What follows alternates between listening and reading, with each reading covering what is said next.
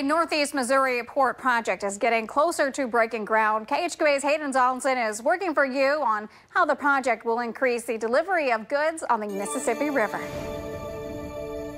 This project has been in the works for over 2 years. Soon we'll be seeing more vessels on the Missouri side of the Mississippi. The Hannibal Regional Port Authority is about to begin their port project to increase transportation of goods on the Mississippi River.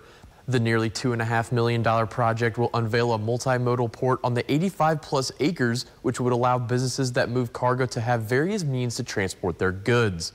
Hannibal Regional Economic Development Council Executive Director Maria Coons says that it is a great opportunity for businesses in Marion and Ralls counties. It really brings opportunity to Marion and Ralls counties. As you know, we are located here on the Mississippi River. We do have so much industry, and this will just provide another opportunity for them to capitalize on our assets. Now, the road work for the project will begin in the later part of the summer. They're hoping to soon begin accepting tenants for the property. Now, the port will allow for truck, rail, and barge services and will be the only public port on the Missouri side from St. Louis to the Quad Cities when finished. In studio, I'm Hayden Donaldson.